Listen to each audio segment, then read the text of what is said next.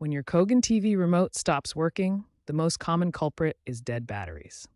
This is the first thing you should check. Replace the batteries with fresh ones, preferably lithium batteries for better performance and longer life.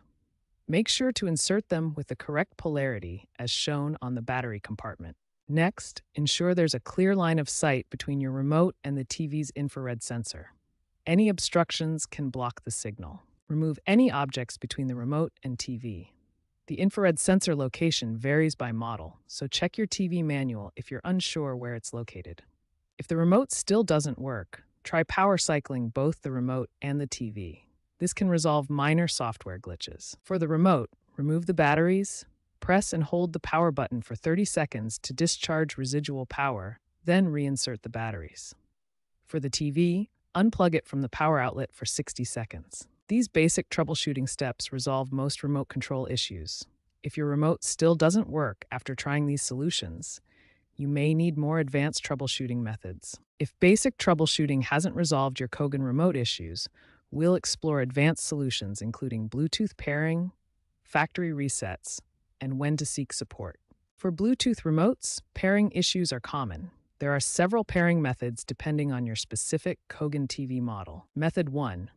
Press and hold the back button and volume minus button simultaneously for several seconds while pointing the remote directly at your TV. Method 2. Press and hold the left arrow and home buttons until the indicator light blinks green, then select the remote in your TV's settings menu.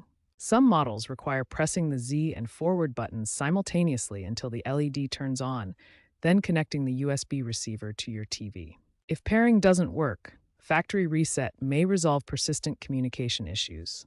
There are separate reset procedures for the remote and the TV itself. To reset the remote, press the input or source button, then enter the code 2580 on the keypad. This will restore the remote to factory settings. For a complete TV factory reset, navigate to your TV's settings menu and select Restore Factory Default. This will reset all TV settings to original values. If none of these advanced troubleshooting steps resolve the issue, your remote may be faulty and require replacement. Contact Kogan customer support for further assistance.